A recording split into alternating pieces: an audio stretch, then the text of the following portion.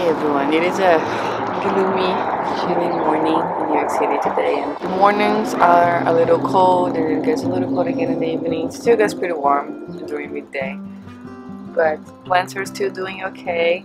My front yard garden starts facing, and at this time with the sun is a little lower, it goes behind my building, and then I lose sun about 1 p.m.-ish by now, so the garden's growing really slow, but I want to show you guys. So it still looks very nice and lush green. Starting this garden over here, I have my herbs. They're not looking very well, very good. The sage is okay, but rosemary is okay too. I trimmed pretty heavily. You can see that it's all cut because I made fire cider and I wanted to put some there. I also added some stalks that I made, and the thyme is not looking super good, so I'm gonna trim this and give it, see if it would come back to life. This soil, it's actually not looking super good either. It gets dried really fast even after I water, so I might have to amend this and put some compost in here too. Or I might even take this and put it in the raised beds or in that GreenStalk. I don't know yet what I'm gonna do. It's just an update that this is not the ideal situation for these herbs in here, especially because they're perennials and they'll come back next year too. I have a little shiso here that was a volunteer, both of them. I just had this pot and then a shiso plant grew and a pepper plant grew, and I kind of let in here to see what goes. But I'm gonna harvest this shiso because I want to dry it and use for during the winter. It is delicious. I love the flavor of it, and it's supposed to have a lot of health benefits too. And this is my sweet potato that used to live in that shelf up there, but I put it in here because it was turning yellow. I thought it was not getting too much sun. And this is late for sweet potato, I acknowledge that. I'm not sure if it's gonna work or not, but it's looking really pretty with this vine, and we're just learning about growing sweet potatoes too. So just we'll see. I want to see how long this will last until the frost comes. This lemongrass is kind of getting wild. I'm gonna cut it back down. And lemon verbena, not doing really good too. I think I need to amend the soil. I absolutely love the smell of lemon verbena. I think it's one of my favorite fragrances in the whole world, so I really love it. I wish I could make more things with it, but mine didn't grow super big this year. And I went to the farmer's market to pick up my CSA box, and I got all of this. I got this beautiful variegated thyme and variegated sage. I plan to put them in my GreenStalk, so they'll, if they die back this winter, they'll come back next year. And I have not gotten a chance to actually take these amaranths. They're not growing. If you notice that is it the same size that they were last video, it's because there's no nutrients in the soil, so they're just kind of stagnant right now, but I'm planning to try to use them for microgreens. And here's the okra in that big pot. There's 2 okras growing here. I think there's a little baby okra under this. Yeah, the flower there that got pollinated. This is beautiful hibiscus-like flower. I think I have said that here in these videos before, but okra is in the hibiscus family, so its flower looks like a hibiscus. Growing next to my beautiful zinnias. They're not as big anymore as they were over the summer. They're starting to put smaller blooms, which make me think that the soil needs some amendment too. And GreenStalk, this peppers decided to go in the second wind, and I have a lot of peppers and some flowers go in here. This is Scotch bonnet, yellow, and let's see if they'll ripen. If not, I'll just, if they have a risk of frost, I'll just harvest them. Kale growing very nicely here. There's another one there behind that I can reach. This mint, look at that, crazy cut. I need to harvest all of this peppermint. But the parsley grew back after the caterpillars stopped eating it. I can't see any caterpillars anymore, neither my I had the swallowtail caterpillars in them, then the parsley and the carrots, but they're all growing back. I assume they all became butterflies and went somewhere else. But some nasturtium here, kind of been stagnant too. This hasn't been growing much, but this beautiful purple kale they're going slow because it's sunlight. This guy here, I harvested seeds from a kale that I had last year. I have a video on how I harvested seeds from it too, and if you want to see the progress, he used to live right here in a pot, and I had through the spring I showed going to flower and how the pots look like. So if you go to my earlier garden tours, you can check it out, the parent plant of this beautiful purple kale here. Lavender I harvested because I love lavender, so it was flowering. I harvested to dry the flowers. They're inside my house right now.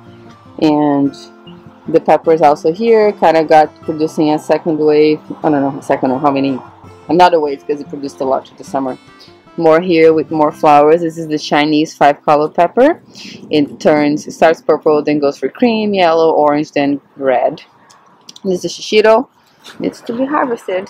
I missed this one. I harvested the other day, but I definitely missed this guy. And back there, I planted some of the seedlings I talked about in the last video here in the raised beds, but they're not doing really good and the bugs are getting them. I planted one here in this spot and it's so much bigger than the ones there, so I need to probably add, it's hard for me to add compost because I have all this other stuff growing over here, peas, and so I was thinking that I might fertilize it even though I didn't do much this year. Maybe it was my fault, my bad, I shouldn't have added. I'm gonna do the fish and seaweed emulsion in here and see if those guys will get, it could also be shade because there's bigger plants here, but I'm not really sure. But they're definitely not growing as fast as this guy. But this guy got attacked by this, I can see it right now, I just picked one out yesterday and there's another one today. This is a cabbage worm they call, but the leaves, if there's any eggs in there, I can't see any eggs, but there's little yellow long eggs and then they hatch into these guys. I don't like them, so this is one of the only things that I actually kill in my garden because, oh, there's another one here. Oh my gosh, and another one there. Okay, infested.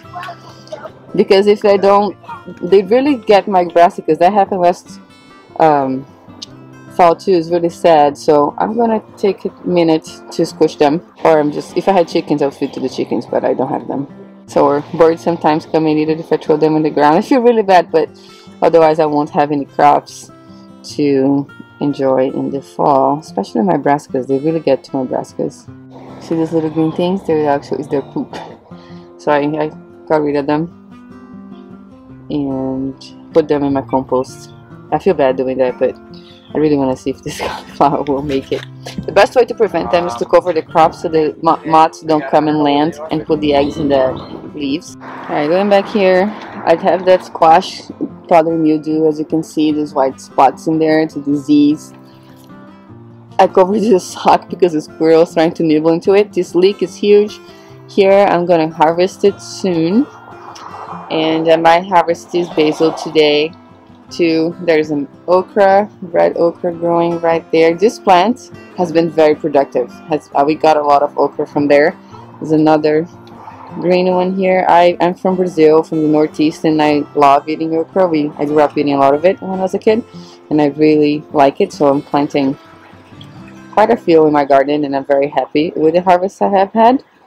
And there's the eggplant here. It's setting some buds again. I don't think we're gonna have enough time to get another round of fruit, even though, is that a little pollinated? Oh, that's cute. Okay, so this guy I think got pollinated, so I might have one fruit here. And let's see. Oh, it's a cucumber there. What is this? It's a cucumber there. When you get close to the garden, you see many things. Lots of tomatillos. My tomatillos really are, look at this, looking like these pretty little lanterns. So much of them. But they kind of start, I don't know if that happens to everyone because never planted them before. They kind of start small and then like you can squish the thing and then they fill it up. I don't know if that's normal, but it's the first time planting tomatillos and I thought that was interesting. There's a lot of bees in here. Just saw one flying by. They're still working on those flowers. And I just feel some drizzle, so might rain, so I'm going to speed up here. Dino kale, it's growing really good. I'm very happy because now this can probably go through a good part, maybe into December, because they can handle pretty cold temperatures, and this guy is really taking off now in the cooler weather. There's some more eggplant in here that has new eggplant that's going to get big. I harvested a bunch of my poblanos, and there's a lot more still to harvest. They were small when I harvested the first batch, but they're definitely getting in there. So I'm gonna have a second wave of poblanos, and this part of my garden is so crowded, but everything is growing well. So I kind of think, I don't know, a little impressed. I have my squash here. Let's take a look. Also covered. Look how beautiful this guy looks. It's a honey-nut squash, beautiful color. Very hard to do with one hand, but I'm gonna harvest it soon too. Discover, otherwise the squirrels ate all of my other ones. They're so bad. This is the last one on this vine. That's the one on that vine, but that's the last one standing. I'll look for one in a minute. It's another tomatillo in here. They're growing everywhere, taking over. Lots of flowers in this squash too. There's another one there. And my beautiful zinnias here. I love this. It's called, I think, giant red wine zinnias, and there's some in the pot here. My kuma peppers are setting up more fruit. In one of my last videos, I harvested almost everything that was here. Look at that. There's a lot of new ones. It's full of flowers now. It's setting a lot of fruit, and they look quite big, so they'll probably go a little bit bigger before the frost comes. And this nasturtium and this GreenStalk, it's really so beautiful. It's variegated. It's really kind of taking over. Alright, so it's raining. I'm gonna have to speed this up here. This is the back part of the GreenStalk that had my lettuces that I planted. They did grow, but not as much as I wish they had by the time that I planted them. This is the one I planted from seed. It's growing a little bit more. Bok choy, who's also getting a little big. So I gotta be careful because those little cabbage worms, they eat my bok choy too. Sometimes in the GreenStalk they're more protected. The little purple ones didn't really grow much. But look at this eggplant here. I turned my GreenStalk, and this guy is so big in the GreenStalk. So bumblebee, let me see it. There's one eggplant here that's growing. They're growing slow too because of the sun and maybe nutrients I might have to fertilize. Another eggplant here and another eggplant there. And let me see below here. I harvested a few the other day too, so I can't find any more. Planted those beets over here. Harvested the carrots that I had and put some beets in its place. There is a little overview of this side. Little messy composting area in there that I always say that I'm gonna get to it, but I just keep throwing my plants crops in here. And this guy just growing like crazy, and I can see it's setting some buds. It was like, when I had this squash in here, this was just a little tiny thing that I didn't think would make it. I even forgot that I threw some seeds in here. Now it's just gorgeous. Back here, some borage that I was drying. It was to grow here. Dropped some seeds. There's some new borage growing. That kale was from my kale that was hanging here to dry. But I don't think there's any nutrients in the soil because they haven't really grown more than that yet. So I probably have to amend it. But since it just happened, I kind of keep forgetting about it. And look at that. This is pepper over there in the pepper plant too.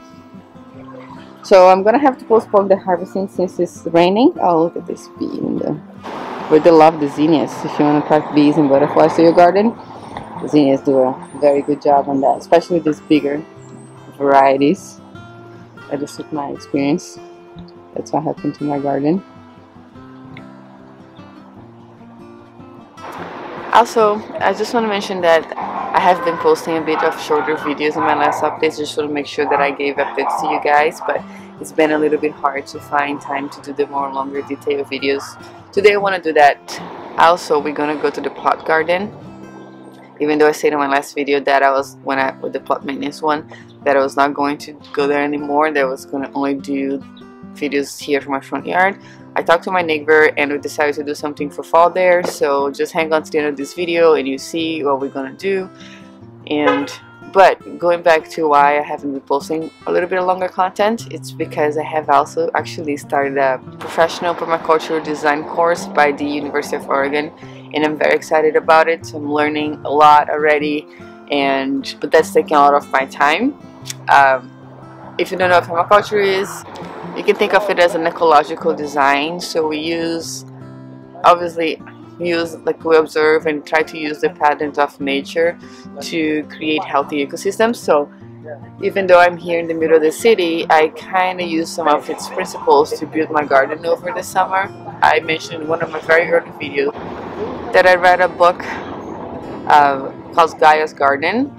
Excellent book. It's very good. It's good for beginners, and it's about home scale permaculture. So that's the one that got me into permaculture. I like it so much and saw how good my garden that I actually looked for a professional course. So many people that walk by here ask me, like, how did you do this? How are you able to have this garden in a north-facing front yard in the middle of this busy avenue in here? And then I want to be able to help more people to build gardens in New York. So I am actually designing my whole building. There are 2 rooftops on top here plus a backyard, and then I'm gonna try to make a design for all of them, so if I do get experience to design different spaces, not in my front yard and also the plot garden. So that's pretty exciting, but that's what I have put a lot of my time into. I'm very excited by the course. I'm learning a ton. I don't like to promise that I'm gonna make videos anymore because I always get busy and it's hard for me.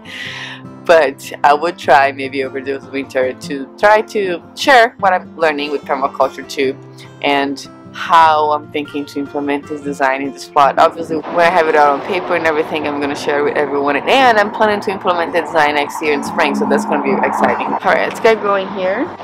The plot garden is just about a block away from my house, and there's just some cool Halloween decor on the block. I'm going to show you guys some of it.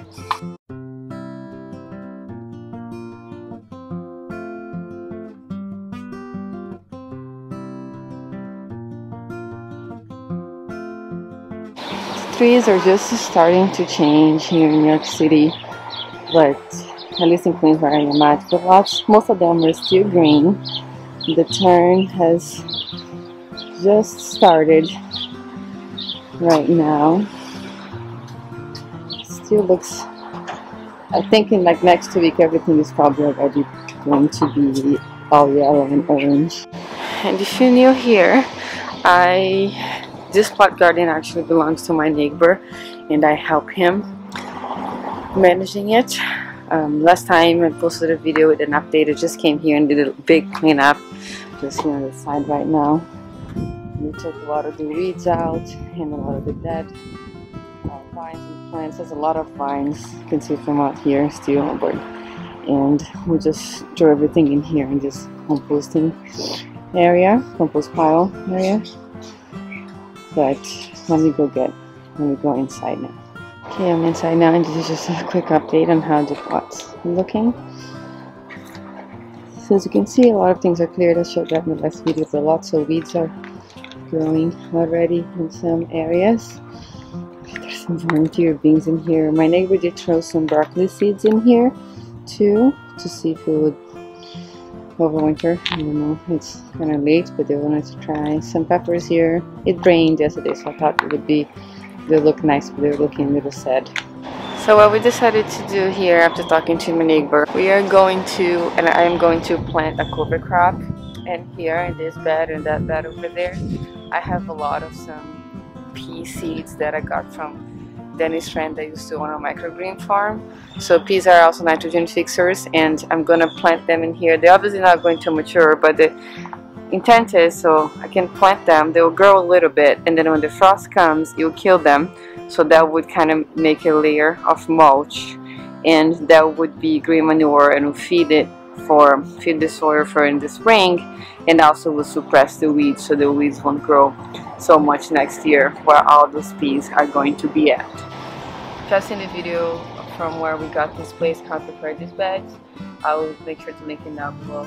I tried to plant peas along this fence, and they never made it, they never grew. So, but other things grew through the summer, so I'm just going to see if they're at least going to sprout this time and germinate. Here are the pea seeds, the thing open in my bag, so I'm gonna try to. This is from a microgreen farm. I have no idea what kind of peas they are, but I have grown the microgreens and they're tasty. So they're not soaked.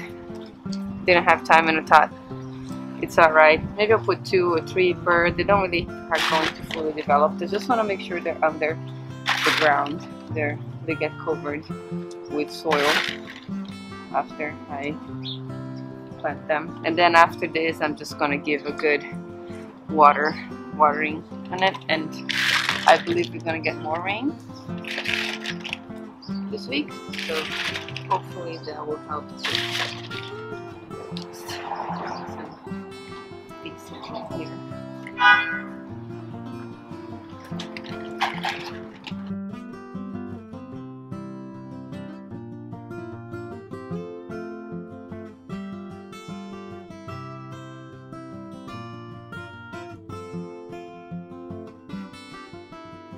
I am also, since those are all here, going to throw a lot more on top, since I still have all of this left, and see what happens. I don't want to waste those seeds, but they will feed the soil, so I'm just going to throw a handful on top now. They will grow. Maybe I'm gonna use the garden fork that's in there to try to kind of work them into the soil. So I'm learning as I go here too. I've never planted a cover crop before. I mean, I've had sprinkled seeds everywhere, but I just want to make sure these guys are going to germinate since we're running out of time. So I'm gonna try to work them with the soil gently and then give a very good watering.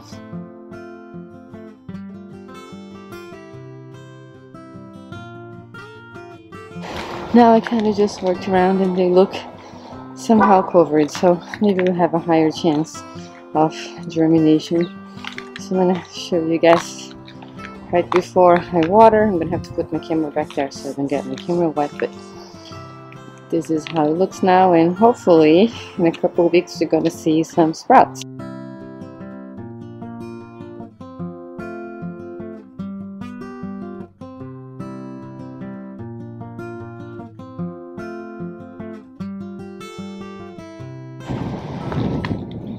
You guys can see this, but I just grabbed a couple lemon drop peppers. I'm going to be taking this home with me.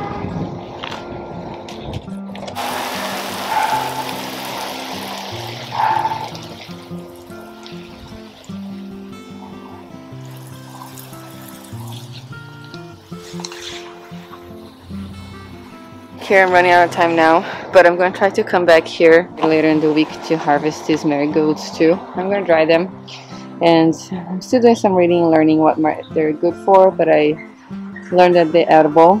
These are lemon drop marigolds.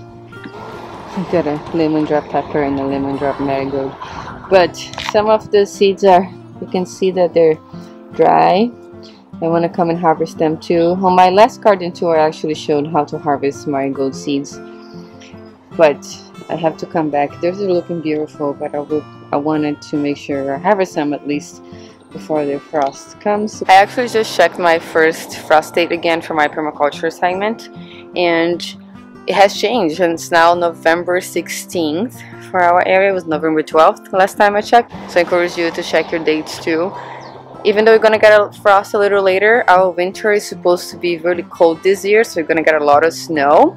At least that's what's forecasted, and it's supposed to be a longer winter, so we'll see how spring is going to be for us.